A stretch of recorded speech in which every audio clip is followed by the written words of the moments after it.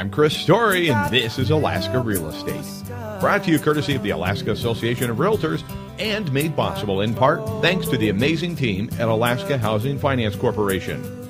Alaska Housing's been there for you in good times and not so good times. AHFC's your partner in Alaska real estate. They offer free education for you and your buyers, terrific home loans, renovation programs, and remember, stay up to speed on that rebate program at akrebate.com. Alaska Housing Finance Corporation, thank you. They're online, ahfc.us.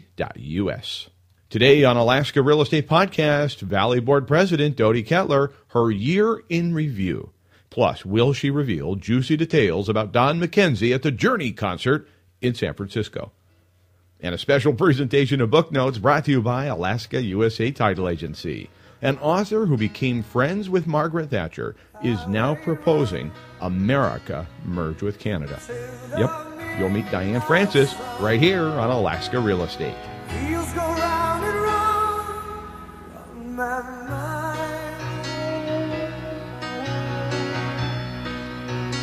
Dody, let's wrap up. So 2013 is coming to a close, as is your presidency. How did it, what did you accomplish everything you wanted? The goals you set out as a board, everything go as smoothly as expected? Well, after a rocky start at the beginning of the year, yes, everything went great. We had a fantastic board who worked really hard. We started a new strategic plan, and as we're reviewing that strategic plan, we saw that almost everything we had in that plan we were able to accomplish, including renting out our room and a VBR-sponsored tour, which is just kind of taking off. And we have even more things planned for December, including an affiliate appreciation night and all sorts of wonderful things. Was that an update? I'm curious. Was that an update to an existing strategic plan, or was that, starting from scratch? It was a strategic plan that hadn't been worked for about 7 years when we still had an MLS. So we took that and we got some wonderful wisdom from some prior board members and basically pieced that apart and came up with our new strategic plan. Excellent. And that will live on and serve future boards. So that's great. Hope so. Yeah, and a terrific presence at the convention this year. Yeah, we had, putting on the state convention was a lot of work, but boy, Janice and Patty did a phenomenal job, lots of support from affiliates and members here, and I think it was one of our best attended conventions in years, something like 220 people, I think. Very, very well attended, and I'll tell you what else, just a big thank you from myself personally. I learned a lot, a tremendous amount of education, and that now, Dody, just so you know, is when we'll cue the national anthem and go. Oh, say, can you see by the dawn's early light what so proudly we hailed at the twilight's last gleaming? Okay, so we just edited in the national anthem, by the way. That was a great job. You did a phenomenal job. Thank you. Yeah, Coach Mendenhall, Jackie Mendenhall, she was great. Just a really good time. I sure enjoyed it. She's always the best. Well, what's going on? You got just a couple months left here before the year wraps up. You guys have some big fundraisers or Christmas parties coming up? No, we just got through with our local convention. It was fantastic. It was really well attended too. We had the most at our membership meeting at elections that we have had in many years. We had almost all of the board positions were running with opposition and even from the floor. So we had people competing for board positions this year, which was just amazing to see, and all highly qualified. Next year's board's going to be tremendous. Our convention was just a hoot. We had it at the bowling alley. We had bowling teams and competitions. Devin Thomas, our Realtor of the Year, and Christy Irwin, our Affiliate of the Year, were awarded their prizes. Our new board was recognized. And the last thing we have is one more meeting and our Affiliate Appreciation / Christmas party that's coming up, and I'll be done. Good for you. Tell me a little bit about the market, the overall the Valley market. Did you guys experience any surprises this year, or steady as she goes? It was steady. We had a surge that ended a little sooner than I think anybody was expecting. So we kind of surged and wondered if we would ride the surge, and then we kind of leveled out. So still pending properties. Obviously properties are going to start slowing down here. Things are coming off the market for the winter, but still have plenty of properties out there, less competition for sellers, and still plenty to choose from for buyers. And days on market are increasing a little bit right now. That's typical, but prices are up just a little bit, and that's where we want them. So, all right. Hoping for good things around the state for real estate next year as well. Tell us a little bit about your experience in San Francisco. You participated in the National Association of Realtors Conference and Expo. How did it go? It was great. It was informative. I attended some risk management because I'm on the risk management committee, so I attended that forum. The roundtable forums for president-elects and presidents of boards, and comparing small boards and what we offer and what we don't offer and how we can make things better and how we can help them, are always fantastic times. We actually had myself, soon-to-be past President Devin, president next year, and Sue Ellen, president-elect, all attend those together.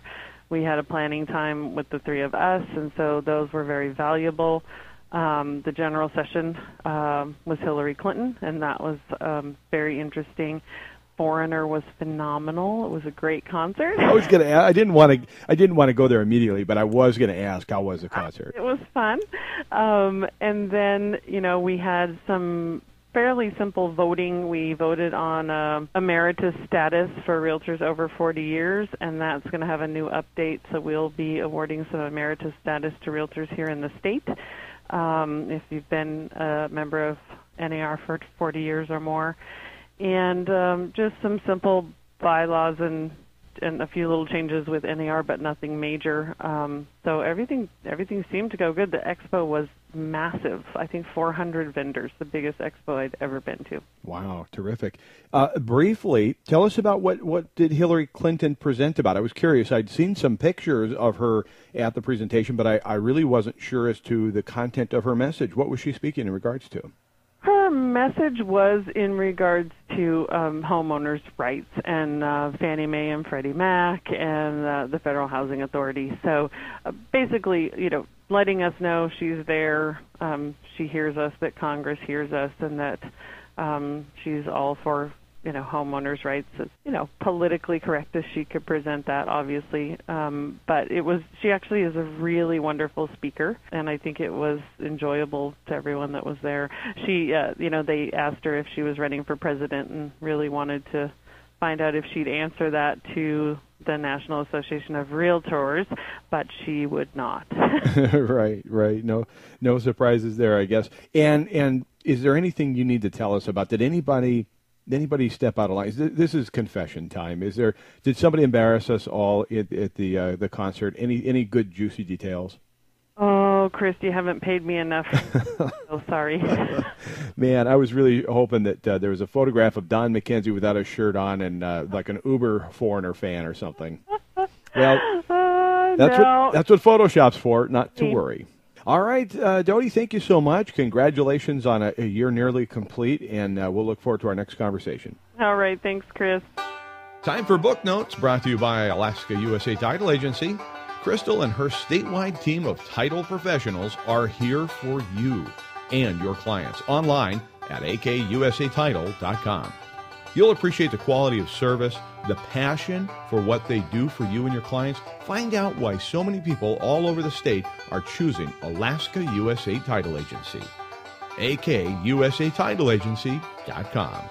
Diane Francis, tell me a little bit about yourself. Where are you from, and where do you live these days? Well, I'm originally from Chicago. I was born and raised in Chicago. I married a guy. We went to Canada. He was Canadian-British. And we went up to Toronto and had kids and a life and built businesses and did very well. So I am a dual citizen of the United States and Canada. I pay taxes, vote, work, and live in both countries. I love both countries. I've dedicated the book to both. And so I'm a merger myself. The ultimate merger. And I'm a businesswoman, a business professor, and I'm a business writer. You've interviewed from, gosh, Margaret Thatcher, Ronald Reagan. Where did you start your career, and what led you to meeting and interviewing such amazing people?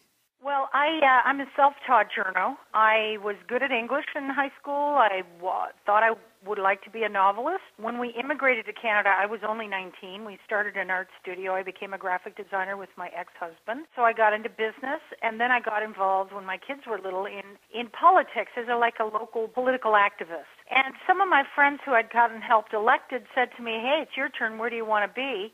Do you want to run for city council or school board? And I said, you know what? The power to change the world and influence events is not in the office, it's in the media. So I went to a community college, I took a couple of weeks night school. The guy said, you don't need this.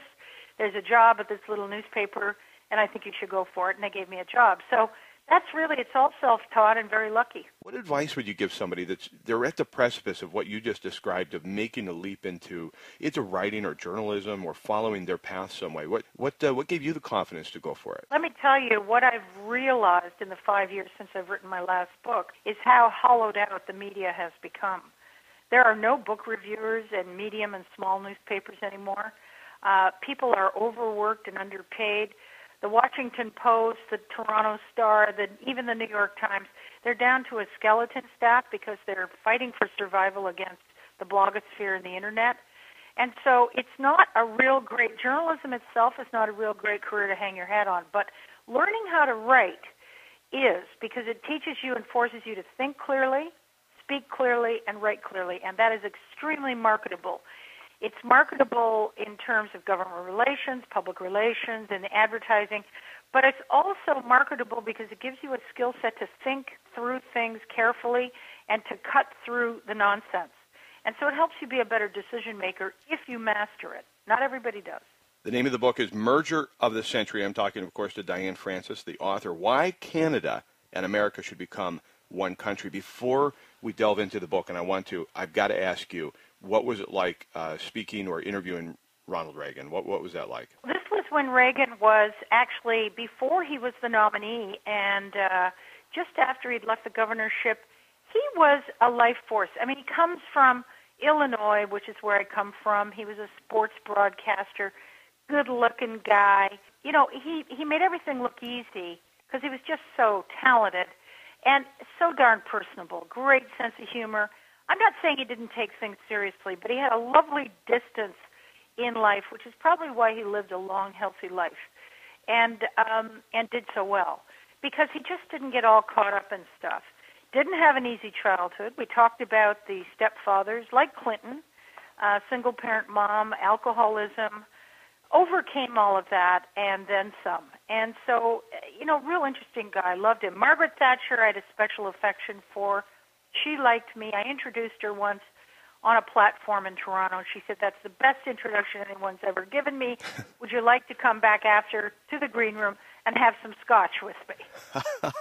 I hate scotch, but I loved her. So we had a scotch, and then she invited me every time, open invitation, every time I was in London, and I was the editor-in-chief of the paper, so I was going to Europe a fair amount because the communist system was collapsing. It was a great story, and I'd always have tea with her and Dennis.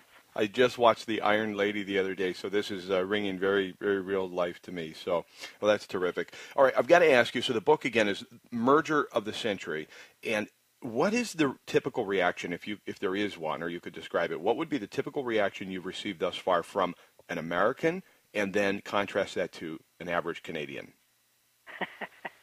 Question. Well, in both cases, it's shock. Yeah. What? Are you real? Are you for real? With the Americans, I've found it's wow. They sort of gasp and they say, wow, what a neat idea. Because Americans all like Canada because they don't know much about Canada. Not that if they knew more about Canada, they dislike Canada, but you know what I mean. Mm-hmm. So it's wow. And then about half of them will say, but why would they want to be part of our mess? So that's very interesting. And then I have my answer, and I say, well, if we joined forces with you, and that's a big if, we'd be 35 million Democrats. There'd never be a logjam in Washington again. So they laugh. In Canada, it's shock and horror for the most part. People are, well, wait a minute. And that's like, no way. And the knee-jerk reaction is, no way, no how, they'll eat us alive, we'll disappear, we think we have something important here, and on and on. This is exactly the same reaction. The benefit of being older is that I was around as a reporter and editor in the 80s when free trade with the Americans was first suggested by a very prominent liberal cabinet minister who'd been appointed to study what Canada should do and said the only hope for Canada economically is to do free trade with the Americans.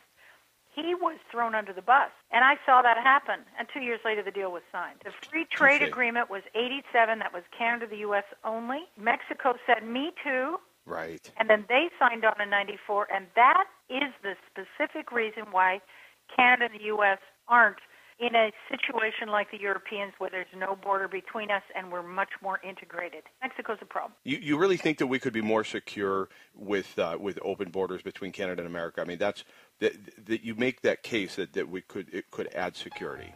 Stay tuned to Alaska Real Estate Podcast for part 2 of my interview with Diane Francis. Well, that's it for this edition of Alaska Real Estate Podcast. Sandy Ehrenman's your executive producer. For all of us here at Alaska Real Estate, I'm Chris Story, wishing you health, wealth, and prosperity.